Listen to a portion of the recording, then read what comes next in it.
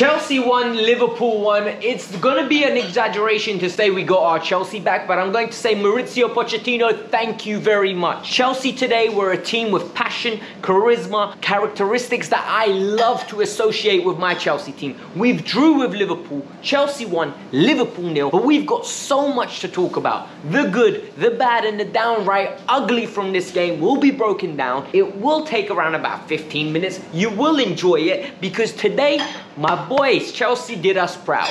We are en route to make this year minimum top 4 and have a good team and build something, for crying out loud. It's something we couldn't have said last year. 12th place was pathetic last year. This year, this Chelsea team already has showed me more than I've seen all through last year. Let's get into it. The good, the bad, and the downright. Welcome to the Kavkas View. We're going to skip all the rituals. All I want to say is, can you hit the like button so we get to 1,000 likes? Subscribe to the channel because it's a great way for us to get to 30k and it means a lot. It shows you guys actually care and you will see the content when it comes out. And now let's get into the team news. Team news came out and I really was upset. And the reason I was upset was really obvious, right? We haven't seen 3 at the back. I felt like we were going really negative. And initially, until Pochettino adjusted it, my concerns were coming to fruition. Disasi looked very shaky. Thiago Silva looked shaky. Colwell was getting cooked left, right, and center until he woke up and told Salah, you know what? Actually, I'm going to defend now. But yet, it wasn't because we were bad. It's because at this moment in time, they're just a good team. They've got so many experienced players, and you could see the midfield of Connor and Enzo was shaky in the beginning, but it really grew into the game, especially Enzo Fernandez. What a player. Ben Chilwell and Reece James, we're going to cover everything. So now let's just get into it. What I love to see today was Pochettino absolutely tinkering. And when I say tinkering, I mean we had a manager that was willing to try something. He said it openly, publicly on an NBC forecasted before the game. He said, look, with the missing unit of Nkunku, we had to adjust. We needed to bring an extra defender in. We had to do something different this game, but we have to have the key principles. And that for me was marvelous because we pressed, we battled, and we weathered a storm. Guys, the first 15 minutes was a little bit shaky. We had chances, they had chances. 15 to 30, they cooked us. Full-fledged cooking. They had oil there, they had some palm oil there, they had butter, everything, gas heated up, and we were literally at the mercy of VAR. It goes down 2-0. I think it's a completely different performance from there. And you know what? We showed battle, we showed hunger, we showed character, and this team reacted.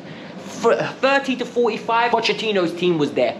I could see what he wants to see. It was evident in every single way. We were winning second balls, we were dictating the ball, we were consistently switching the play, whether it was to Ben or Reece. There were patterns of play. We were getting in behind, we were creating chances, and it was marvelous to see. Honestly, the character was amazing. What I loved today was as well, the plan worked. The wing-backs were causing all sorts of problems. Whether it was Reece James linking up with 1-2s with Raheem Sterling in the first half, or in the set, or linking up with Enzo Fernandez, Reece was causing all sorts of problems. Every single way you want to see Reece cause a problem, he did. He was literally delivering excellent ball. Jackson should have scored in my opinion. That cutback for him was absolutely beautiful. But don't worry, Jackson will come good. Jackson today showed me so much promise. We will talk about him a bit later. Ben Chilwell on the other side had a very good goal disallowed. He was literally an inch offside. I call him Basic Ben because you know what you get from Basic Ben? You get good effort, you get running around, you get good finishing. It's the tangibles, the stuff that, you know, you have to be a player to have. And he lacks it. I'm sorry about that. He really lacks it. His first touch, his ability to play in tight areas, but the other stuff he's got in abundance. And this is where we need to really decide in the future whether Ben is the long-term solution. At the moment, we can depend on him. At the moment, I can live with him. Then we need to talk about Sterling in the first half. Sterling was causing all sorts of problems. Sterling was picking up the ball in pockets, linking up Reece James, beautiful threaded passes, running him behind, stretching him, but he faded out of the game. I'm not going to say he had a great game, but I think he had a decent game, and in other games, he gets a few goals, purely based on movement, and we camped the box in, and we literally, with his movement, he's going to get chances. Enzo was man of the match. Enzo today was man of the match. The second half, that performance, if that was KDB, people would be talking miracles about it. He didn't get a G&A, so no one's going to really mention it. However, the tidy feet. He carried Conor Gallagher in that second half. Coming deep, picks up the ball, sprays it. Coming forward, it picks up the ball, beats a man off the press, in behind, passing the ball at will. Left foot, right foot, doesn't matter. The only thing with Enzo is he needs to unlock that software package, you know? Then once installation, update, so a little bit of G&A, mate. He went through in the first half, in behind, I think it was 6 minutes in, and he just took too long. Never did I think he was going to score. Never did I think he was going to score.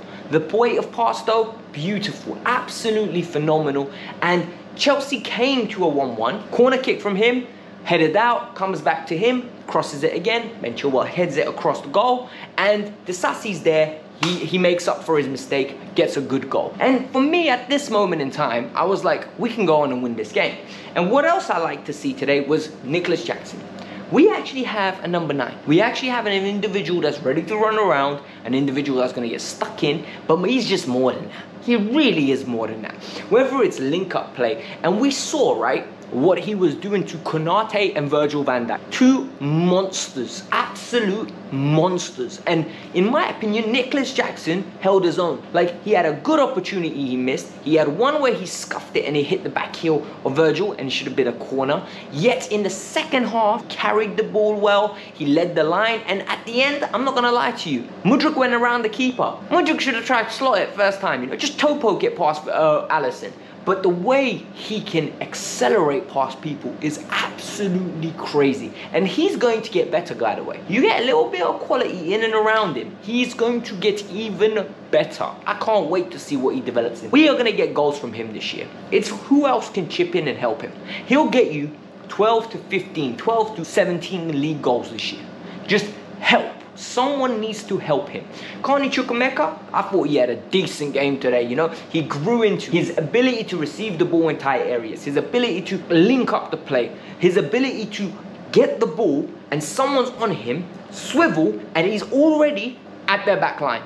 Honestly, Carney had a good game. Carney is not ready to start for Chelsea Football Club, but Carney is ready to contribute. And when I say contribute, I mean minutes here and there, starting the odd game, having the ability of training in this system, developing at Chelsea. No need to send him on loan, and then he comes back and you have to reintegrate him. No, he's ready to be that backup to the number 10. He's ready. Trust him. Nkunku's injury has thrown a curveball in there, because that would have been Nkunku. And then that would have given us a nice little solution. But it didn't work out. Gusto came on for Chilwell, for Reece James. Reece James didn't look injured to me. This looks precautionary. It looks literally like we don't want to rush Reece to 60 minutes. He was phenomenal. Gusto's defensively on point. Maatsen came on. Ogochukwu came on. We saw a little bit of Mudryk.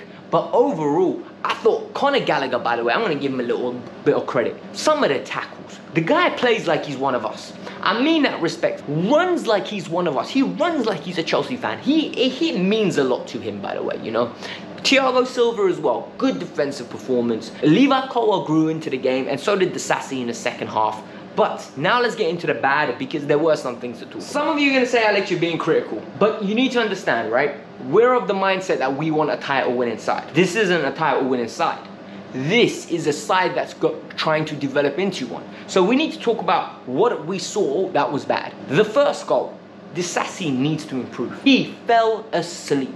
If you're playing that back three, Reece lets him go. It's your job, big man. I'm sorry. Like, it has to be his job. People are telling me Reece shouldn't let him go. Reece is the wing back. Diaz is gone. You see him. He's in his peripheral vision. He just reacts too slow. Really lethargic. Really nonchalant. Great pass from Mo Salah. Don't get me wrong. Right? Phenomenal pass. However, I need Disasi to recover. Disasi done really well afterwards. I'm not going to lie to you. Like, really well in the second half, moving the ball. But in the first half, everything looks like a second slow. Everything looks like, what am I doing? And what am I going to do? Before he receives it, he needs to switch on. If he switches on, we could have a potentially good player. But it's a welcome to the Prem game. Like, literally, first game in the Premier League, Salah, Jota, Gakpo, and Luis Diaz. Welcome to the big leagues, kid. Like, it's literally that. And at the end of the day, I think he done okay. Not terrible, not great at all. Then we need to talk about Ben Chilwell's touches. How many touches did this man need? The ball was coming out to him, and you know what? I really feel harsh at picking him, but I just think he gets himself in such good positions. Ben, please take a good touch. There was one where I don't know who gave it to him. I think it was Enzo Akani. They opened him up and he takes a beautiful, like, poor touch. And that poor touch pushes him away from goal. He takes a nice touch. He's getting a strike away. And I back Ben Chilwell when he takes strikes. Ben Chilwell can shoot. That touch was poor. Conor Gallagher is... The guy is just a walking calamity playing out the back. He is not designed to be a Chelsea level footballer. He's a Chelsea level athlete. He is one of the best athletes I've ever seen at Stamford Bridge. The way every blade of grass he covers, every physical 50-50 he can win. Like, there is nobody you can put him up against and I'm like, you know what, Conor can't handle his own physically. No, that's not possible. On the ball, technically, horrible. Absolutely horrible, and I'm not being harsh. Enzo got tired of him at the end of that game. Enzo was trying to pick the ball up. He doesn't have it in him to receive the ball on a half turn and beat a man off a press. He doesn't have it in him to play a ball first time. Everything's backwards, everything's sideways, everything's shaky. He's worried on the ball. And when you play in a double pivot, big man, I know you're just filling in there, but honestly, I would have rather played Andre Santos. I would have rather played Ogocho because they can do that role to a better level. They're more proficient at the role. He played due to his athleticism, and sadly, that's it. Sterling as well. Sterling had numerous opportunities in this game. Take your man on, take Robertson on. Didn't do it. Like, I don't know what's going on with Sterling because I genuinely think he had a decent game, but it's just the final third. I need to see more. That second half, he gets Robertson one-on-one. Doesn't want to take him on. He's just very indecisive. You know, and I'm thinking, if this is Noni's taking him on. And I need to see a little bit more of Noni, by the way. Like, Noni instead of Sterling in this team. And we've got more penetration. We've got no more aggression. We've got more of a threat. Yes, Sterling can get you goals with his movement and his ability to not be at the right place at the right time. But I also need to see a little bit more ingenuity. And we're not getting that from Raheem Sterling. I just feel like he's very topsy-turvy. And he's going to get on a lot of fans' nerves. Like, he needs to be a little bit better. That's just my personal bad takes from this game. I never want to see that little spell that we had, where that 15 to 30 minute spell. We looked horrible in every which way. I know this is a young team. And I know Poch feels like he needs to shoehorn experience into it. But that was absolutely calamity. It was shook the way we approached it. We were petrified of Liverpool, and we shouldn't be. We're just as good as them. We showed that today. And you know what? The next 5 games are nice games. We need to pick up points, and we need to rack up these points. 5 wins from the next one. And then all of a sudden, you look back at this point, and you're like, you know what? That's a great point. It's 5 wins, 1 draw. Phenomenal. This is a good start. But that little spell was ugly. I could not... Like, literally, when Salah scored, I was like, oh no, not this again. And don't worry, Salah's goal was not counted purely because we got lucky. However, we scored and they got lucky, so at the end of the day, it evened out 1-1. But that 2-0 could have caused a lot of problems, and a lot of us would have been moaning differently right about now. But guys, this was the Kavkas View. I'm gonna be positive. I don't want to like rant and rave about going too high on this performance, but at the same time, I don't want to be too low, because this is a great point. You give me a point before the game, I'm taking it. Like, this is how low my levels have like literally lasted. But the performance today was better. I really enjoyed it. I do think we need a new goalkeeper, can't lie to you. I also think we need a little bit more innovation on the right and left hand side of the wings, but otherwise I think Mikhailo can grow into it. I think Noni's going to be fine. Add me a little bit of kudos and Kunku comes back, life will be good. But guys, this was the Kavkas View. Hit the like button, subscribe to the channel. We're on the road to 30,000 subs. Can we hit it today? We're like 200 away. I would really appreciate it. Hit the like button, subscribe to the channel.